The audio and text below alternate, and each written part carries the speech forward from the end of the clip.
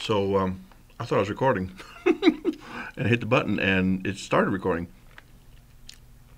It's Martin Luther King Day, and I've got some food in my mouth. So I've eaten some nuts, berries. I'm so confused. Anyways, I got these for Christmas in my stocking, and I was afraid to eat them because I thought they were raw, and I wasn't going to like the way they tasted because they're not roasted almonds with sugar and stuff on them. But I just tried them, and here they are, and they're actually pretty good. So there we go. Nuts and berries.